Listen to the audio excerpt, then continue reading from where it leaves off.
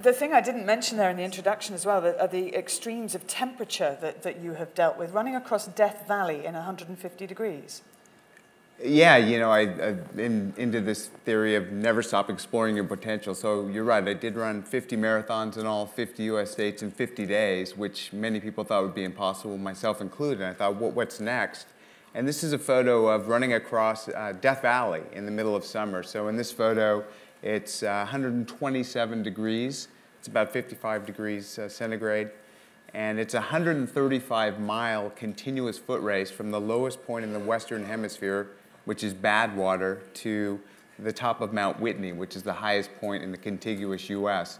So the idea is to run from the lowest point to the highest point over 135 miles and somehow live. And this crossing took me 28 hours of nonstop running. And why are you running on the white line? It's a good question. So the temperature on the asphalt, on the black, is actually 200 degrees, and your shoes will melt.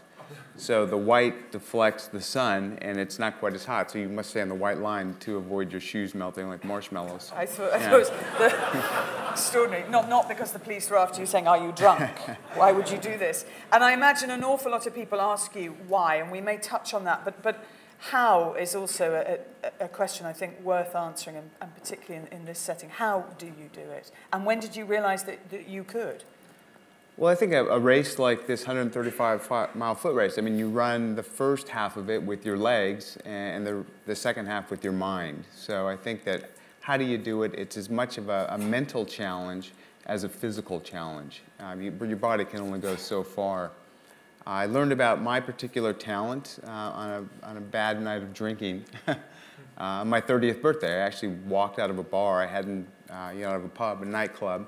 Hadn't been running for about a decade. Used to love to run as a kid, and said to my mates, I'm going to run 30 miles tonight to celebrate my 30th birthday. And they said, "You're drunk, what do you?" And I said, "I am, but I'm still going to do it." So I literally walked out of the bar at 11 at night, ran straight through the night, 30 miles, and thought, that was extraordinary. Why am I alive? How could I do that? And just got worse from there. Yeah. And you got a real kick from that, did you?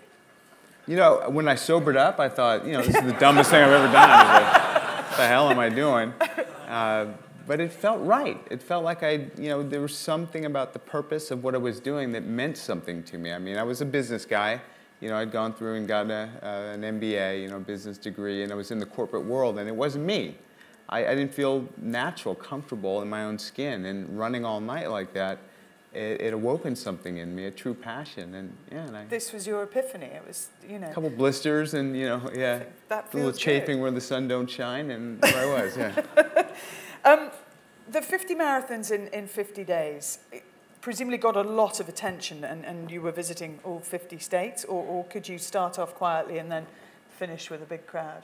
Yeah, so there are 50 marathons in all of the 50 U.S. states. Most of them were organized marathons. Some of them were recreations of that city's marathon. Iowa, on a Tuesday, there's no organized marathon, so the race director of the Iowa Marathon set up his official starting line, let us follow the sanctioned certified course, and finish at the finish line. This particular photo is the New York City Marathon, which was the 50th in 50 consecutive days.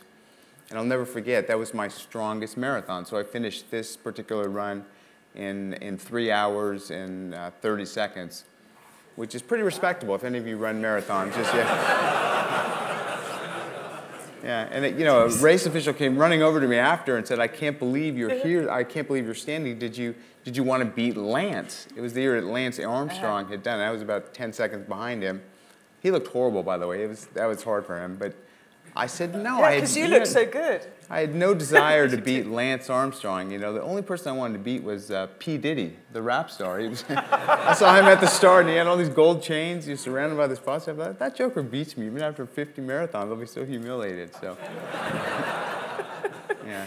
In terms of sort of after your 30th birthday, then sort of resetting your body, what did you do to change what you ate, how you lived, and change your whole course of life? Well, I famously ate a lot of junk food early in my career. In fact, I'll never live down the story, but I was out on a long run one night. I had no food. I did have a cell phone and a credit card, and I thought, what do I do? I'm starving. So I ordered a pizza. Just had him deliver it to me out on the run. I kind of rolled it up in this big burrito and kind of ate it as I ran. And people say, I was incredibly at a pizza delivery. I thought that was the smartest thing ever, right? But I've refined my diet over the years to really hone in what helps me perform at my best. And so I've evolved. People change. I no longer eat pizza. And I've really perfected my diet based on my performance. Yeah. The technology side of things in your life is extraordinary as well. Just explain about the watch that you wear when you're running. Yeah, I've been an early adapter of technology, and I run with a Moto Active device. I don't know if anyone's heard of Moto Active. It's by Motorola Mobility, which Google now owns, and it basically keeps a biometric record of my pulse through a wireless earbud, so it's Bluetooth technology. And then when I walk back into my house, when I get within my Wi-Fi, it uploads it all to the cloud. Automatically, just automatically. So I can look at, how many miles I covered, what was my pace. I can actually view my route. I can look at feet ascending, descending. I can look at how many calories I burned. And I'm going to get some of those glasses and, maybe spot a pizza, and they'll say, no, 1,000 calories, you only burned 800.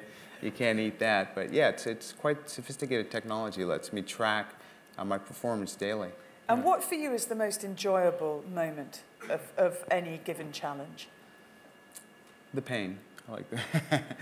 No, I mean, to me, it's the idea of... Are you being serious, or are you joking? I think that, no, in a sense, I think that, we, at least in the U.S., have thought in the absence of pain, in the presence of complete comfort, we'd be happy. That was the key to happiness, is comfort. And I think we're so comfortable, we're miserable.